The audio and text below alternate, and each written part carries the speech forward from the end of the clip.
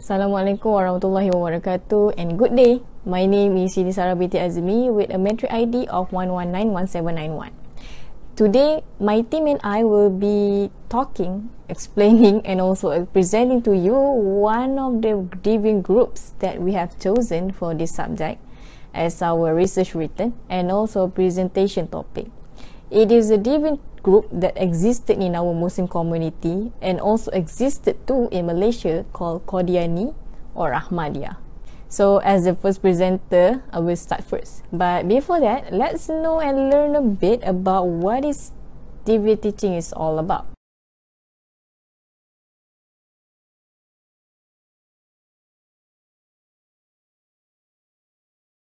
So according to Jakim, they define that deviant teaching is any teaching or practice brought by Muslims or non-Muslim with the claim that the teaching and practice are an Islamic teaching, whereas the teaching and practice are contradict to Islam, which is based on the Quran and Hadith, as well as in opposition to the practice of Ahli Sunnah wal Jama'ah. So anything that is contradict from the practice of Ahli Sunnah wal Jama'ah, which is against the teaching of what has been stated in the Quran and Sunnah, is categorized as deviant teaching.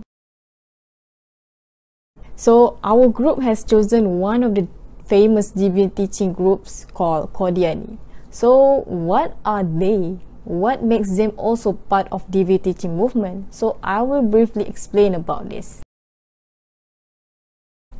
Qadiani, or also known as Ahmadiyya, sometimes it can be called as Ahmadi and even Ahmadiyyat, is one of the deviant groups that started to emerge around the 19th century to the early phase of 20th century.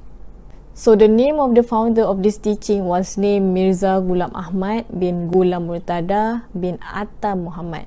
This teaching did not come from the Middle East or in the Arab country, surprisingly, but it was originated from a place called Qadian in India, which is, as we have all known, India is a part of Asia. So the name Qadiani was taken from a place called Qadian, make it Qadiani. Originally, since the original of this teaching came from India, of course, there might be or possibility for it to spread its teaching is also mainly targeted around Asia too. Malaysia also is one of the countries that been affected or influenced with this teaching. Not forgetting our neighbor countries as well in this discussion, Indonesia, Philippines, Singapore, and also in the originated country itself too, are famous with the teaching of Qadiani. Now, according to some news and research founded by academicians, it is reported that this teaching also has been spread to Africa, the Northwest Europe like the United Kingdom, and also in the North America. So can you imagine how many followers they have now? It is more than we could ever imagine. The total followers of Qadiani now are estimated between 10 to 20 million worldwide, led by Mirza Masroor Ahmad, which is the caliph that is in charge of making this teaching spread all over the world after the death of Mirza Ghulam Ahmad, the founder. So after the death of Mirza Ghulam Ahmad, his caliph was the one who make it Qadiani become famous and has been introduced to many countries until now.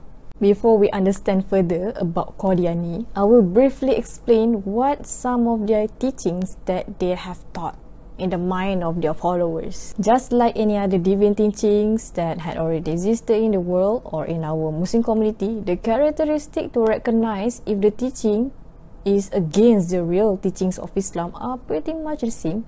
So how do we identify them? These are some of the main characteristics to recognize them.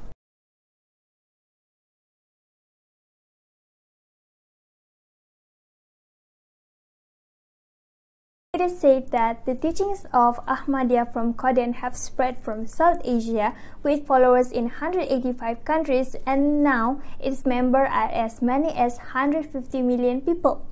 It is led by Hadrat Mirza Masroor Ahmad based in London. In the Malay world, Islam has been established not only in Malaysia and Indonesia, but also in Singapore.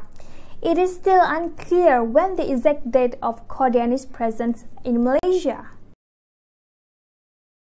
And now we proceed to the founder of Qadiani in Malaysia. Throughout the history of Qadiani in Malaysia, there are some opinions about the founder of Qadiani who is responsible for this teaching.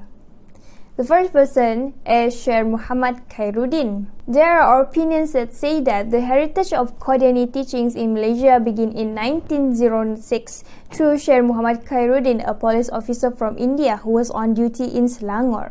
Second is the United Kingdom-based Muslim mission. There is also a view that say that the teaching of Qadiani can only be actively growing through the effort of an organization known as the United Kingdom-based Muslim Mission and led by Khwaja Kamaluddin.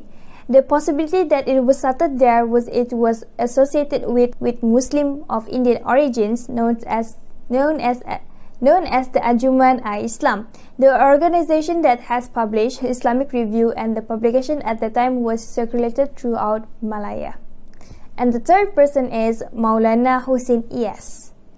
There is also a view that Maulana Hussein Iyas, who came to Singapore, opened a center at 116 Unan Road and brought the introduction of Islamic teachings to Malaya in the early 1930s. That was the starting point of the spreading of Ahmadiyya teachings, and it was from the work of Maulana Hussein Iyas.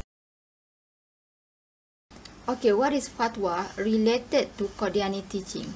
Through the Department of Islamic Development Malaysia, JAKIM, Deviant teachings are defined as any doctrines and practice initiated and supported by Muslims and non-Muslims who claim that the teachings are based on the teachings and practice of Islam, whereas the teachings and practice contradict that of the Al-Quran and the Sunnah. They are also contrary to the Islamic faith and the school of Al-Sunnah wal Jama'ah. The issue of heresy can be seen as a virus that will inhibit the agenda of development, unity and true faith of Muslims in Malaysia if not dealt with immediately.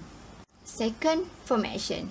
In December 28, Dr. Hassan Ali, the State Legislative Assembly Adun of Gombak Setia, Selangor, has signaled that more decisive action would be taken against Qadiani followers. The stern action, which include confiscated the land, even the building was erected as a center for dissemination of their teaching because the land was designated for residential sites rather than for the synagogue, and the Qadiani members are not allowed to be buried in a Muslim cemetery area after death. The Islamic Religious Council of Malaysia also empowered by law to enforce a fatwa by prosecuting any Muslim who violates the relevant provisions as a criminal offence and cooperate with the Royal Malaysia Police (PDRM) in enforcing the law if there are any elements of crime or offence that is related to the current legislation. Any related fatwa that has been gathered has full authority and must be respected and cannot be disputed by any party.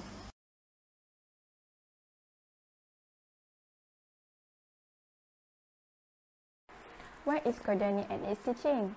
Qadiani is a teaching founded by Mirza Ghulam Ahmad, but in 1975, the Council of Governors of Malaysia agreed to make the Qadiani as a Deviant teaching and consider opposite with the National Islamic Jurisdiction Council. The main features of this teaching are that he was a recipient of divine revelation and of abolition of the Holy War, the Messiah, and finally the Prophet Mirza Ghulam Ahmad as Al-Mahdi. He distorted the Quranic verses and their interpretation. For example, he claimed that Ahmad words in Surah As-Saf verse 6 refers to him as his name was Ahmad. Mirza also claimed to have wonders and received a disclosure from Allah Subhanahu wa Ta'ala. And this teaching also claimed that Jesus died as an ordinary people. Next, how do we identify Qadiani in Malaysia? First, Malaysian Qadiani is the same as Qadiani teaching in other countries. Second, they say Mirza Ghulam is a messenger and prophet. Like the name Ahmad, as mentioned in Surah As-Saff, referred to himself, not the Prophet Muhammad. Third, we can identify Qadiani in Malaysia which adhere only to the logic of reason, such as Qadiani perceive as mainstream Muslim that they were convinced the Prophet Muhammad was not the last prophet. But Mirza Ghulam Ahmad is the last prophet through common sense logically. This means that Qadiani belief only come about with the logic of reason which can be felt, seen or thought. Alright, how did Qadiani's teaching develop and how did their propaganda spread this sect? Initially, this teaching was only practiced by Mirza's family members. However, it has been steadily growing to the next generation. History has shown that the vanguard of this heresy is often those who are Muslims and bring this teaching later to influence and develop it to gain more followers. As a result, from ancient time to the present, there have been Muslims who have deviated from natural religious belief. In 1930s decade, the sighting of Qadiani, which is a teaching that deviated from the faith via Ahli Sunnah wal Jamaah, reported, starting in Selangor, namely in Jeram, Sungai Tua, Sungai Buloh and Kampung Nakhoda. The beginning of its development with the establishment of a school adjacent to the headquarters of Qadiani operations, and their teaching also mobilized different religious activities in the shape of religious lectures, talk and so forth, and open to the public as well as its member at their center. They also practiced Friday prayers separately, and that was by collecting Qadiani followers that reside around Klang Valley. The highest number is up to 10,000 followers, 500 of whom in Selangor. Cave was a Qadiani center called Baitul Salam and were donated by Haji Yusuf bin Omar and Muhammad Zain bin Hussein. It is a building used by Qadiani followers as a center of worship. It was refurbished into a 3-story store building which was focus of the Qadiani movement and is better known as the Qadiani Church in Malaysia. Additionally, to ensure the smooth deployment of Qadiani teachings, a few buildings have been set up to create a worship center while allowing them to assemble. Second, Qadiani distributed through specific people.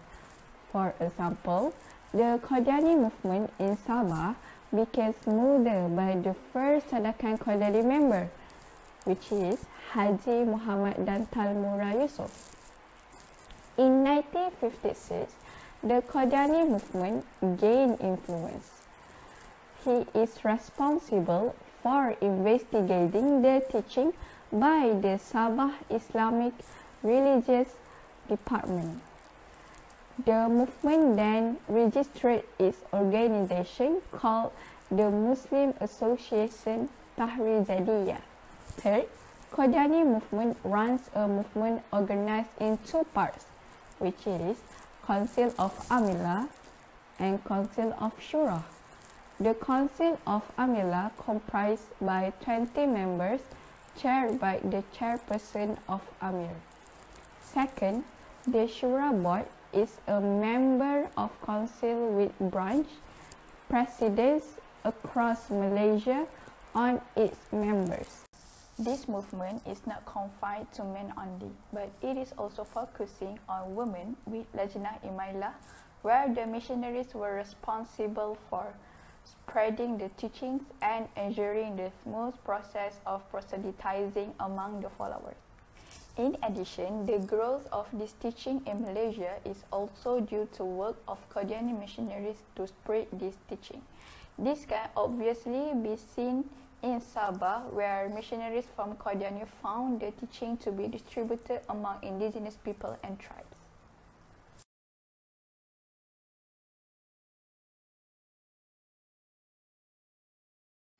As a conclusion, the result of the discussion can be concluded that heresy is a misconduct against the purity of Islam, and this issue of heresy needs to be studied by Muslims and need to be given attention at all levels of society regardless of age or background. It is because, according to the findings of the analysis, there are still several individuals who are not aware of the existence of Qadiani's deviant teaching, and as many as 31.4% from 51 respondents did not know the Qadiani have long existed in Malaysia. This raises concern if Qadiani teachings continue to spread if not prevented from the outset. Throughout this research, we have found that Qadiani teachings is deviating from the truth of Islam, and their goal is to build a new Islam. Their focus is also on urban or village areas, even in rural areas, especially those who have little adherence or no foundation about the truth of Islam can easily be trapped and convinced by them. Alright, some suggestions that can be present and act in short term and long term in addressing the spread of Qadiani teaching. First, cooperation from all parties, including the public, religious authorities, federal agencies, and others, to put the agenda of eradication of heresy as a priority. Second, further improving the quality and quantity of monitoring, investigating cases of heresy, including using police equipment such as voice recorders, closed-circuit surveillance cameras, and so on as evidence. Next, raising awareness among the community about the dangers of heresy through talk programs in public place, and the disciplines of heresy should be a core course that must be taken by students of various majors at the university, especially in Islamic studies. And lastly, tightening laws and regulation prohibiting religious teaching activities from being conducted in private. All religious activities are required to be held in public because most heretical activities move secretly.